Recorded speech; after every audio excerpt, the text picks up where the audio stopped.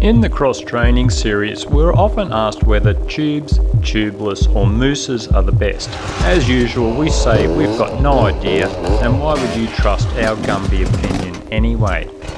So we compiled all the info we could find from guys who are hopefully less clueless than we are. Look, there's definitely no best product, it's more a matter of what might suit you best.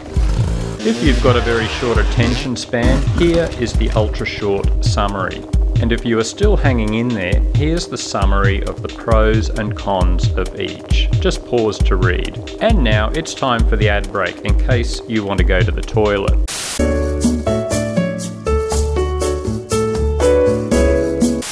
Mousses. I used mousses in 2 events, and it's very cool knowing that nothing will stop you short of the tyre falling apart.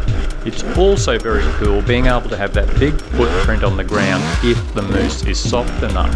But when you hit nasty terrain hard, it provides that extra protection for your rims as well. Top riders can still smash a rim badly and get it out of shape, but the mousse will do the best job of preventing this. It also gives you plenty of joke material for sexual innuendo. However, there are plenty of potential drawbacks, so while they'll be very common in extreme enduros, plenty of riders debate if they are worth the hassle for everyday dirt riding, unless you are hitting rocks, tree roots and the like hard and fast.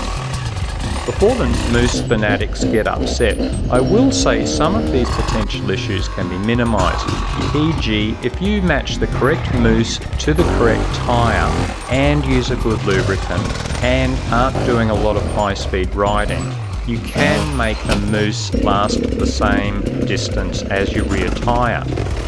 Although that's still an expensive option in the long run.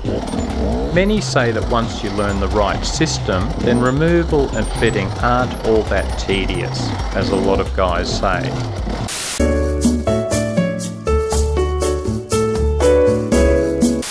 TUbliss, a great all-round system. It got off to a slightly shaky start as a small percentage of guys had some teething issues with the first generation TUbliss, but these were ironed out in the second generation. Almost all the issues now are related to guys not following the instructions properly.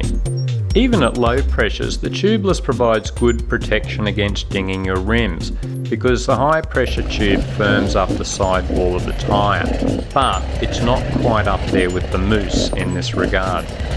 But as mentioned, it's a good all-round system because it has a lot of the features of the MOUSSE and less of the drawbacks. One of the best features is running ultra low pressure for snotty terrain, then being able to pump them up for fast rides or on the road. Mind you, they aren't DOT approved in the USA, but somehow I doubt cops are going to ping you for this.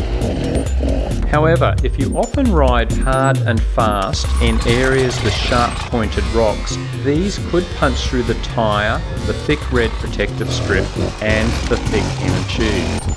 You either need to put more air in or go for mousses. That is the sort of shit mousses are designed for, and you just accept the drawbacks. After trying all 3 over the years, TUbliss is my favourite, but I won't bore you to tears. Just see my review here for more info if you think they might suit you. Tubes. There's nothing wrong with the old school approach of using tubes, especially if you aren't riding in tough terrain, not bothering with low air pressure for better traction, and you don't mind carrying the necessary tools to fix punctures out on the trail. New bikes come fitted with thin, light tubes that are easy to puncture, but most dirt riders swap them out for heavy-duty tubes to reduce punctures. There are also ultra-heavy-duty tubes which can allow low air pressure and still provide pretty good resistance to punctures. Problem is they're bloody heavy and usually use a rubber compound that patches don't stick well to. So most riders tend to carry spare tubes with them.